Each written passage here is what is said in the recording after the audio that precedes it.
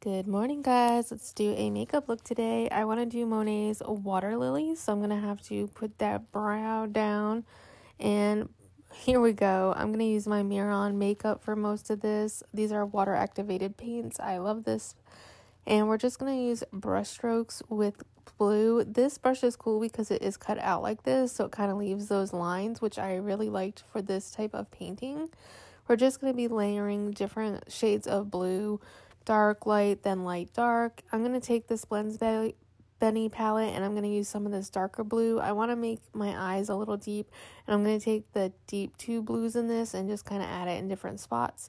Now I'm using white to highlight some water and green to make the lily pad, and then pink to make the flower that sits on top.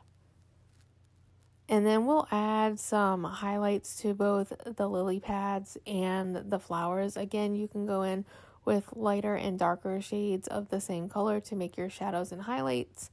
We're doing the vines that are in the painting up above my forehead and just bringing those down again with light and dark colors.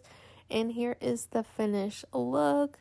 I surprised myself. I didn't know if I was going to like it, and it came through in the end. So I hope you guys like it. Leave me a comment. Bye.